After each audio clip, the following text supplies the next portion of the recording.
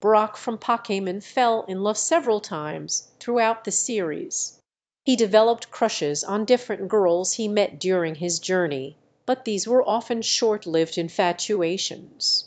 While it's difficult to pinpoint an exact number, Brock's romantic interests changed from time to time as he encountered new characters. It was always fun to see him get smitten by someone new.